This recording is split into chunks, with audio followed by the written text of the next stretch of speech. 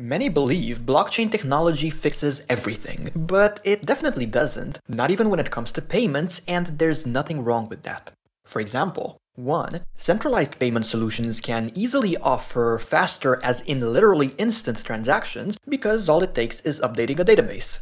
2. For the same reason, they can even offer zero-fee payments. Or 3. The user experience tends to be much more beginner-friendly, with options available if user mistakes or fraud take place. But so what?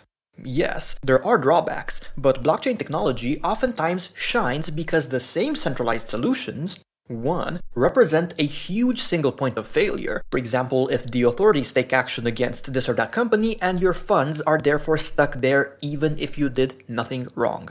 2. Oftentimes deploy censorship by banning certain countries or activities altogether. Or 3. Can and frequently do deploy quote-unquote targeted censorship by closing down accounts and keeping funds hostage if they consider your activity problematic. To put it differently, blockchain technology might not be the cheapest or most efficient payment facilitator out there, but it shines in instances where decentralization and censorship resistance are desired. Use cases centered around those characteristics alone are more than enough to justify the existence of blockchain-oriented options. Just keep in mind that unlike Bitcoin and a few alternatives, the majority of projects that claim to be decentralized are anything but. That, however, is a topic for a future video, and one covered extensively in my book, The Reasonable Case for Bitcoin.